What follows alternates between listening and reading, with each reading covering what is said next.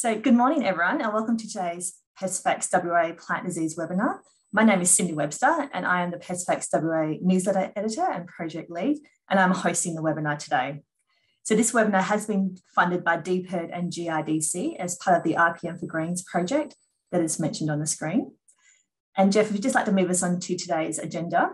So first off, we have DPIRD Senior Research Scientist, Jeff Thomas, and he's going to be talking to us about DPIRD's main foliar disease findings from their surveillance in 2021 and what broadacre crop diseases growers need to watch out for this season. We'll then move on to Kira Beard, another research scientist at DPIRD, and Kira's going to be talking about sclerotinia and what to look out for and how to manage it this season.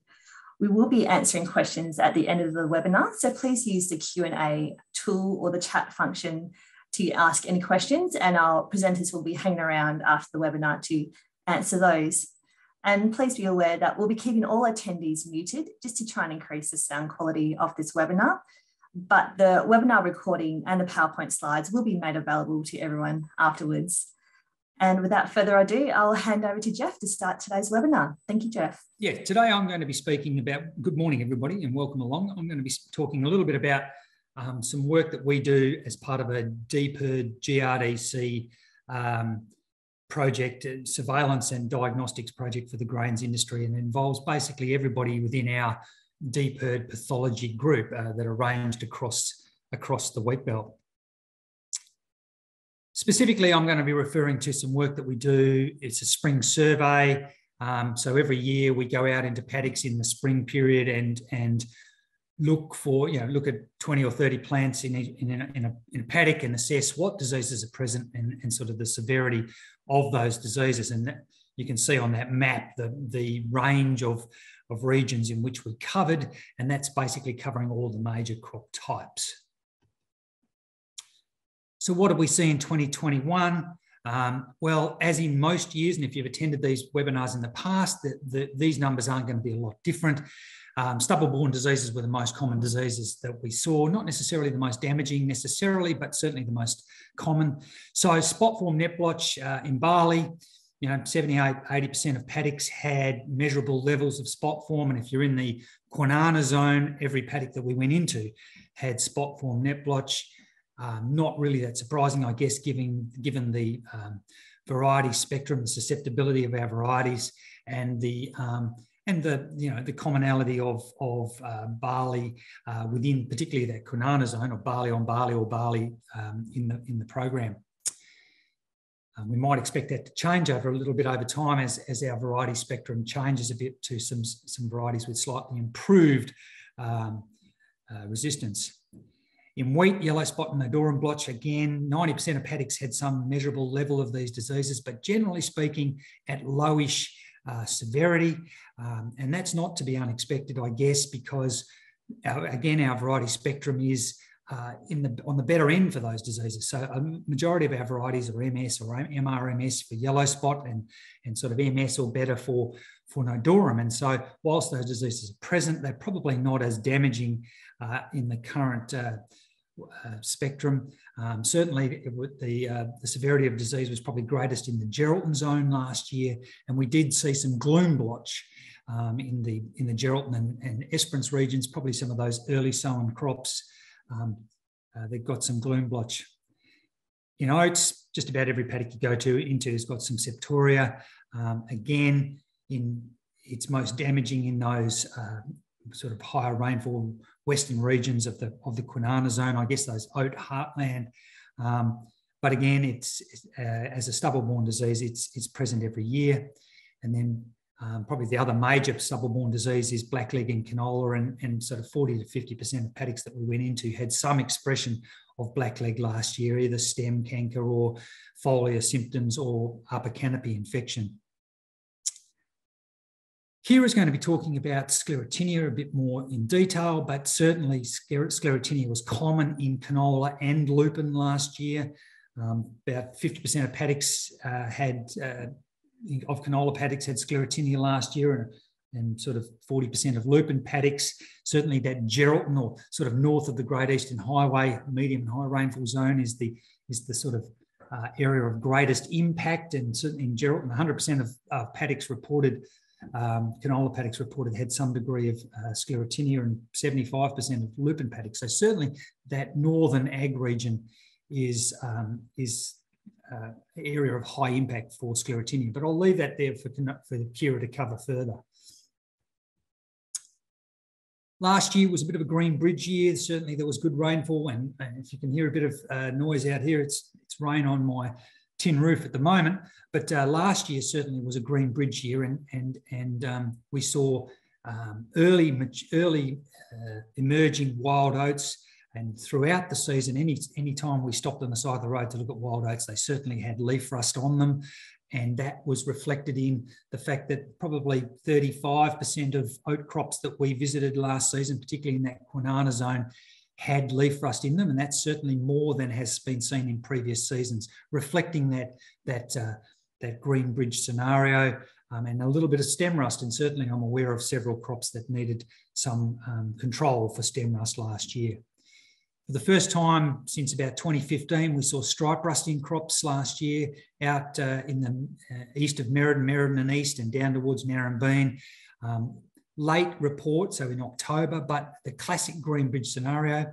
This was the old WA pathotype, so it wasn't a re-incursion, it was a re-establishment of the old infection. Classic green bridge scenario, regrowth of those susceptible varieties, and then cropping of those susceptible varieties, meaning that we got this localised occurrence of stripe rust. Whether or not that continues into this year, that's a problem for this year, may or may not be, but certainly an indication that whilst we aren't seeing those rust diseases, they are bubbling away at very low levels under the surface. And if we get the conditions of a green bridge and a susceptible variety, we can see them build up. In green bridge years, certainly virus diseases can be an issue with early germination of infected host material and build-up of vectors. And so we saw quite a bit of bean yellow mosaic virus in lupin last year, with about 30% of paddocks, particularly in those western and southern lupin growing areas where there's plenty of that subclover, which is a seed-borne host of BYMV. So that was a disease that we saw plenty of last year. I guess the winter of last year was quite wet, and we saw quite big, dank, heavy canopies, perfect conditions for diseases like botrytis diseases, and certainly faba beans across the south coast. Every paddock that went into had chocolate spot last year, and that is a disease that will continue to need to be monitored and controlled in faba beans. And botrytis grey mould, lentils, chickpeas had botrytis grey mould. Of interest was the fact that some of those southern lupin crops actually had botrytis grey mould in them last year, and in down around some crops that we monitored down around that sort of Kojonup, Stirling's region, there was probably more BGM than sclerotinia in lupin crops last year. So if we come out of last year, that's a very brief snapshot of last year. If we come out of last year and we come through the summer, what did we see? Well, certainly sort of December, January, February, hot and dry. What does that mean? Well, probably that means that we saw, not much green material surviving, and a lot of the stubble's just sitting there, not changing due to that hot weather. We moved into March, and we did start to see some rainfall occurring, particularly up in that sort of northeastern region, and certainly that resulted in some green germination, some good soil moisture in some regions. And now, as we've moved into April, we've seen much more widespread rainfall. Not all areas, and Cindy was just telling me how dry it's been around her area in Narrabeen, but certainly much more widespread rainfall and soil moisture, providing some significant early sowing opportunities. And I'm aware of many canola programs that are over and done, and certainly some that were done by Easter. So certainly there's been a number of early sowing opportunities. And that'll have implications both for sowing time of crops, maturation of spores on stubble, and development of some early volunteer regrowth. I'm going to spend just a few minutes talking about a couple of specific issues that came out of last year that would probably worth looking at coming into this season. So in oats, in previous presentations, you've heard me talk about the risk associated with the fact that we think that there may be red leatherleaf in oats in Western Australia. So last year, we were able to confirm the first confirmed record of this disease in Western Australia. So the first confirmed detection of red leatherleaf in oats in Western Australia. We were specifically looking for this disease. It's a fungal disease that impacts on oats. And we found 3 positive samples last year. I'm sure there's more out there, but we certainly 3 positive samples from in and around that, that high oat inclusion region around the Narrogin, Pingelly type area. As I said, it's a fungal disease. It's a seed and stubble-borne disease, and it really is favoured by those sort of damp, cool winter conditions. Just to give you an idea of we don't really know what the implications are for Western Australia, but just to give you an idea of how important this disease can be, we're involved with some of our Victorian colleagues in a oat and hay project funded by AgriFutures, and in the surveillance component of that project, they would suggest that red leatherleaf is the most common and damaging disease of oats in that southeastern portion of Australia. And in their surveillance, 90% of the high rainfall zone oat crops in Victoria had red leatherleaf. So pretty much we're talking about a similar sort of level of disease as we see with septoria. Has significant reductions in grain yield in both in grain and hay. So something that we're going to be keeping an eye on, and we're certainly interested to hear about any suspected occurrences of that disease this year. In barley, we've talked about spot form net blotch, uniformly distributed across Western Australia. A couple of diseases that we're keeping an eye on or are increasing. One is scald, and certainly in the Albany and Esperance port zones, there was about, 10% of crops reported having scald. So something, if we're growing a variety that we know has a weakness for scald, certainly it's a disease that if it's present in the crop, it needs to be managed actively. The other disease that is certainly a stubble-borne disease that is certainly established again in the southern regions is net form net blotch. Basically, 100% of the paddocks that we surveyed in our spring survey had net form net blotch present in them. A couple of maybe explanations for that. One is the emergence of, several years ago, but the establishment of this Oxford pathotype of net form net blotch, which has virulence on quite a number of varieties, and the susceptibility particularly of Planet, so it's SVS to that pathotype, and Planet is obviously fairly dominant in those southern regions. And so it's no surprise that we're seeing net form net blotch establishing as a disease needing management in that zone. And we would suggest that it will continue to be an issue whilst a variety like Planet dominates the landscape in that area. Just a reminder, obviously, that both net form net blotch and spot form net blotch, there are issues associated with reduced sensitivity or resistance to DMI fungicides. And certainly in spot form net blotch, there's significant concern about mutations for reduced sensitivity or resistance to SDHI fungicides. So certainly we need to be aware of the risks associated with fungicide resistance with some of those barley diseases. Canola, now this is not necessarily my area of expertise, but I do want to briefly touch on some canola issues, and Kira's going to cover off on sclerotinia. I briefly wanted to talk about the fact that we know that the canola area last year increased quite dramatically, about a 25% increase in the area of canola. We know that blackleg is a stubble-borne disease. So we know that there's obviously going to be just a bit more canola stubble out there. And this year, there's no indication that the area of canola has reduced. So therefore, we're facing a circumstance in which canola crops this year are likely to be, closer to stubble from last year. Blackleg obviously can cause two major concerns. There's the crown canker issue, and the upper canopy infection issue. Earlier sown crops are likely to have a greater exposure to that upper canopy infection.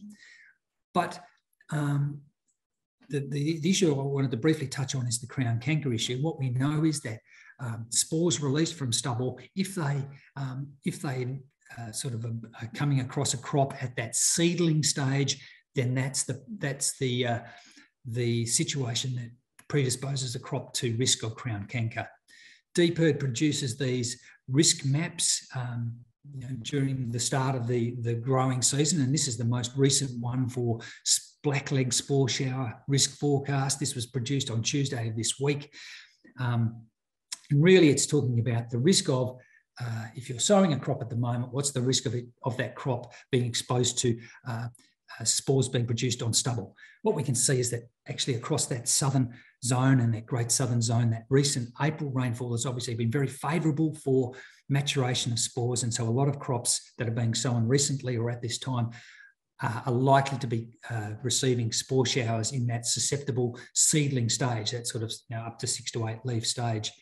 So if you're growing a susceptible variety, maybe if you weren't able to use an at-seeding fungicide, or you're in a circumstance where a crop is on or adjacent to stubble, then there could be an elevated risk of crown canker in those crops. The blackleg management app, Blackleg CM, is available, and it's a tool that's designed to assist in making decisions about the best and most profitable management strategy for blackleg, and whether or not there may be opportunity or requirement for a fungicide application, foliar fungicide application to those seedling crops. I'm running out of time, so I'm going to briefly talk about wheat. Not a lot to talk about in wheat, except for I just wanted to make a point about that we saw several samples last year of abiotic or physiological symptoms occurring in wheat. And this is a picture of some Kinside wheat from Franklin. I really guess the point is that diagnosis of disease is pretty important before you're spending money on treatment, because we had, as I said, we had several samples come in last year that turned out not to be disease, although they looked quite a lot like, in this case, nodor and blotch. So key messages: basically, stubble-borne diseases were common last year and will continue to be an issue for 2022. Kira will talk about sclerotinia. Increased canola area probably will predispose towards increased blackleg risk. Early sowing opportunities, we know, increases the impact of diseases across the spectrum, but certainly exposes the upper portion of plants to disease favourable conditions. And we really are interested for people to be on the lookout for watch out for red leatherleaf. Thank you, and I'll pass on to Kira to talk about sclerotinia. So I'm going to be talking about sclerotinia in lupins and canola. As Jeff said, the risk is high this season, and so there's some considerations for management that I'd like to share with you. So sclerotinia sclerotiorum is the same pathogen that infects broadleaf crops and pastures like lupins and canola, and the yield loss in canola is primarily associated with the main stem infection that you can see here on the right, while in lupins it's from pod infection, usually on the main spike. And you can see these black fruiting bodies. They're the sclerotes that carry the disease over between seasons, and it's very hard to predict when this disease is going to be a problem, and it's quite challenging to manage.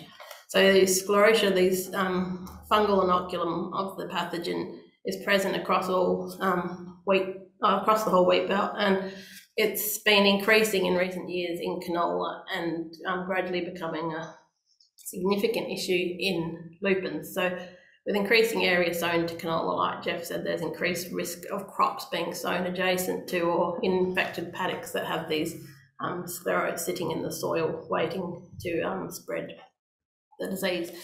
So a lot of the lupin observations I'm going to be showing today are from the sclerotinia management project that we have funded by GRDC, and it's a collaboration between DPIRD, Mingnu Irwin Group and CCDM.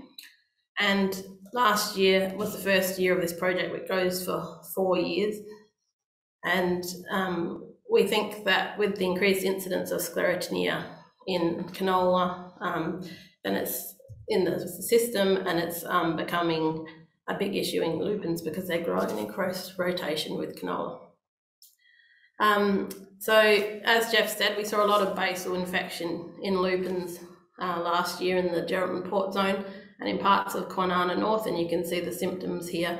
And then when we pulled the plants up, you can see it at the base of the stem. And a lot of these places in the Kwinana North area hadn't seen sclerotinia even in their canola since 2016. So it was a bit of a wake-up call for them that the sclerotes were sitting there waiting for the perfect weather conditions to come up. So in our trials that we had last year, we found that foliar fungicides applied during flowering and early pod emergence to lupins did not reduce this basal infection. It's probably because it's occurring below ground level and the fungicides can't reach it. So I'm not going to be talking about basal infection for the rest of the presentation, but I just wanted to let you know that we're expanding the project this year with extra funding from GRDC and in kind from our collaborators to investigate basal infection and how it occurs, and if there is any strategies we could do to reduce it. So incidence of sclerotinia last year was high in the Geraldton Port Zone, as Jeff said, and many growers in the Geraldton Port Zone had to grade sclerotia out of their grain. This indicates there's a lot of disease inoculum likely being added to the farming systems, particularly after last year.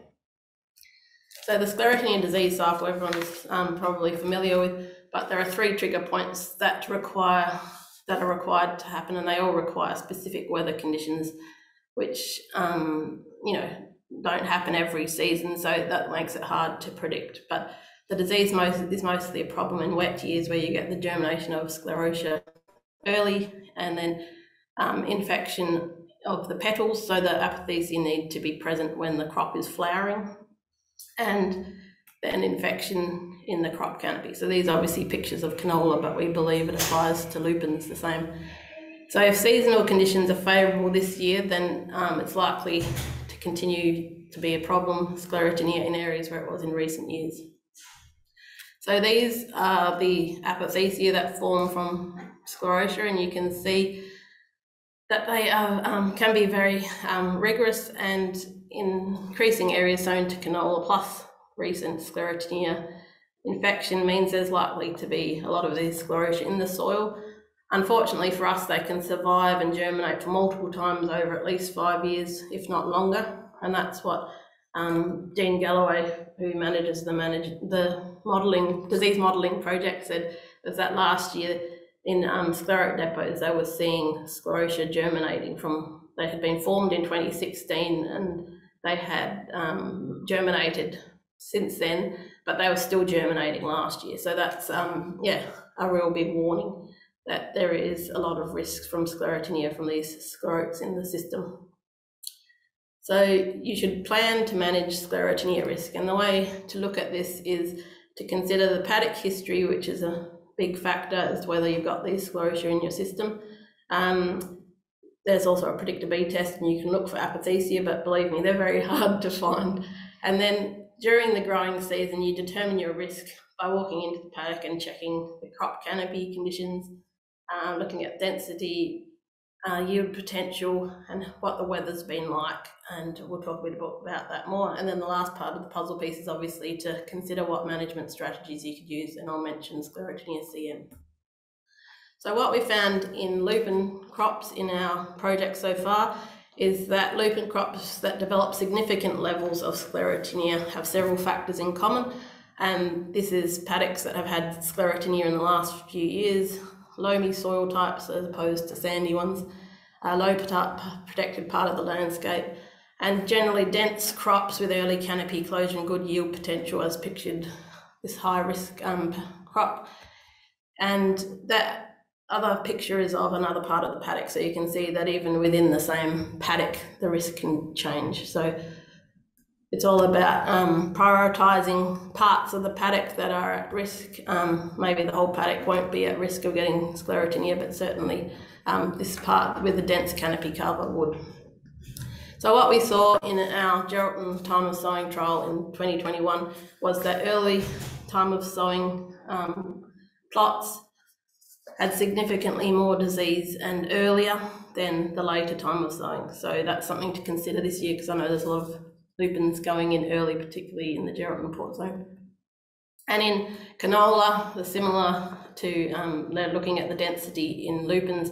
This is part of the Sclerotinia CM app, where you look for wet canopy days. It asks you to enter wet canopy days, and that's a factor of dense, bulky crops with good canopy cover. When you walk out into them, you get wet pants, and so there's no substitute really for experience. Get out there and walk through your crop and see if your pants get wet in different conditions or different parts of the day.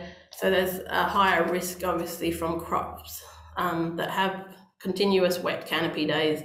They're going to be at higher risk of Sclerotinia infection. So what can you do about it? Well, Sclerotinia management strategies, there are some cultural activities that you can do, and then there's fungicide ones. And just very quickly, crop rotation is a big one, because it's obviously more and more canola being grown is a host of the disease and spreading sclerotia through the system. So if you can grow more cereals in rotation, that would be good, or at least try and separate the places where you grew canola or lupins last year if they were infected, and try and grow this year's a bit further away, because the spores can spread from the sclerotia when they germinate. Then using clean seed and, as I said earlier, sown crops might need to be prioritised in case they are at higher risk of disease. And then something we're looking at this year in our project with lupins is reduced seeding rates. Might increase the airflow through the canopy, so that's something we're going to be considering with growers at a large scale, and also in our small plot trial.